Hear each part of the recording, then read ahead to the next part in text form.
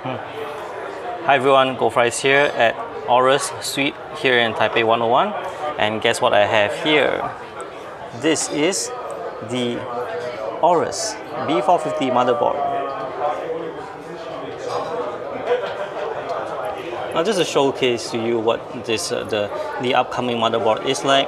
Basically, B450 chipset. It comes with the standard Aorus heatsink covering these areas, the heatsinks, I/O cover, and it comes with two M.2 covers, and there's a neat design heatsink over here.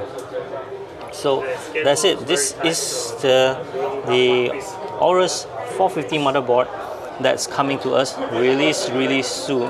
Yes, that's brand new. It's actually, you can see it's not even printed, the name. It's And let's turn it around to have a look at the I/O ports. they announce it now, So, but we're basically apparently this model comes with a built-in I/O panel, we have it pre-installed. and you can see that it even comes with DVI support, DVI, HDMI.